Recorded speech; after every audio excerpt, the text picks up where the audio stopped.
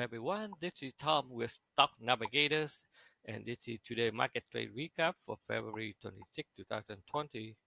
As you can see that in the morning, overnight, the market is stabilized. In the morning, they tried to back out and make a new high, but they couldn't go higher because they turned around and make a new low. So the market is still in the downtrend at this moment. So let's see by tomorrow how the market doing. Overall, the market is still a little bit bearish right now. So at some point they have to turn. So right now we stick with it out then until they give it a sign of reversal. So in the morning when the market is come into the resistance here, they pull back down, they be able to back out, and then they come right back up to the resistance that become a support. So that's the only trade we can take for today, and they hit to the trend line from yesterday.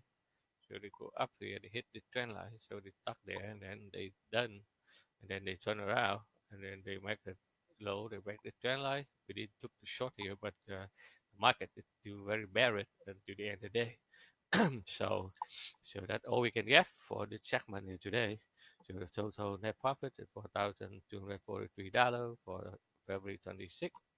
So the overall market is still a little bit bearish in the final move here.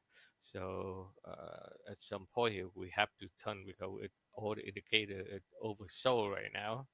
So let's see how the market is doing overnight, and then tomorrow we will see what happens.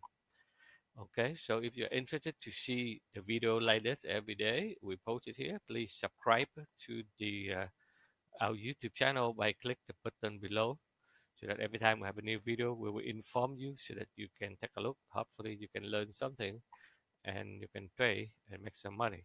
This is one of the methods we're teaching. Okay, they call a day trading price action.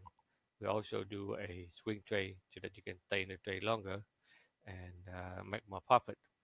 Okay, so thank you very much for watching. We'll see you in the next video. Thank you.